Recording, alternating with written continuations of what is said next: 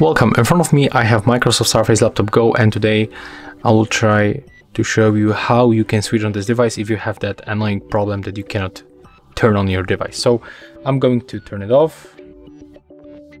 Normally just shut down, and take a look right now. When I press power key right here, unfortunately it doesn't work, but when I press very hard space and then very hard power key, I can turn on this device. But when I try to make it gently, like press it a little bit, I mean just like that normally, it doesn't want to turn on. So we have to press it hard. In my case it works.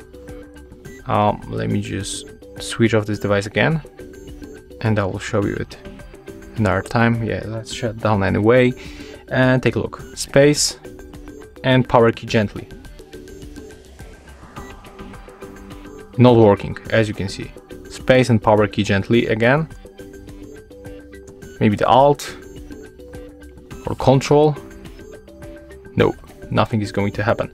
But when I press hard, take a look, both keys right now, I can turn on this device. I don't know, it's some kind of a bug, maybe there's some hardware issue inside, but if you have the same problem, just press it harder.